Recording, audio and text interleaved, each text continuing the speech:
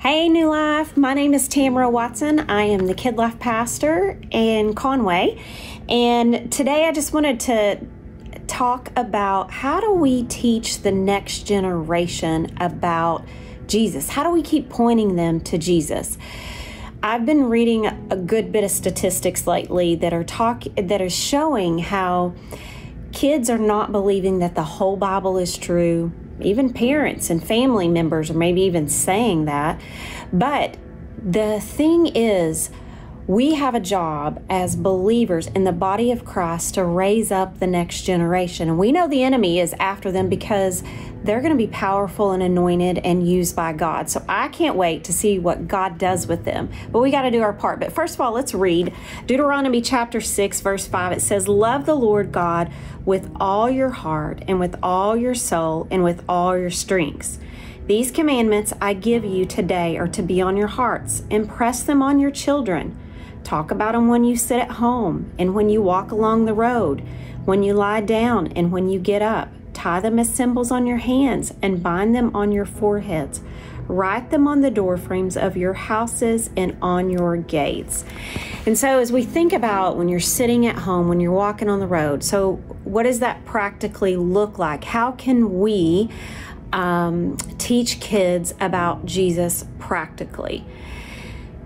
Really, it's not like necessarily sitting down every night at dinner and saying, let's have a Bible study, where I think that's very good. But some small first steps, if you're not doing anything, is just start some conversations.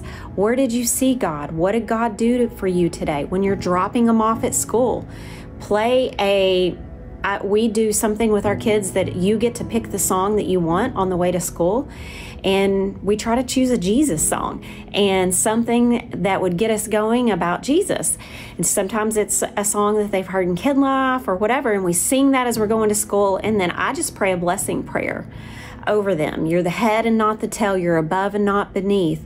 You are going to be a light in this dark world, and just declaring the goodness of God over our kids. And those are just things that we can teach them about who they are in Christ, their identity in Christ. But also, we can just start conversations of when you see moments that they mess up and describing what sin is, not in a condemning, shameful way, but in a teaching way. Our kids aren't going to know. You know, a lot of times people are like, I bring my kids to Kid Life and I want you to teach them all about Jesus. Well, guess what, guys? I don't have your kids. No Kid Life pastor has your kids more than maybe 3 hours a week. We can't teach them everything they know about Jesus, and we're only going to have them for a few years. So we got to teach them together. So the other thing that we could do is, if you're like, my kids are grown or I don't have kids, you can impact the next generation where you are. You can impact them by serving. I bet no matter what campus you're at, if you reach out to any of your kids' ministry pastors, you're going to find out they need some help. Most of us could give you a list of, I need help in the tech booth, I can need help with small group leaders, I can need help with this. But y'all, something really cool is happening. We have VBS coming up, and we definitely need help with that. So check out with your campus how you can get involved, how you can serve there. But even more than just serving within the house, y'all, I just want to express how do we reach this next generation when we're out in public?